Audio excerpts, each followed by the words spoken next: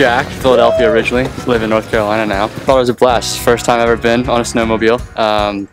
Very different than what I thought it was going to be with a jet ski. It's kind of what I was going in with a mindset, but it was an absolute blast.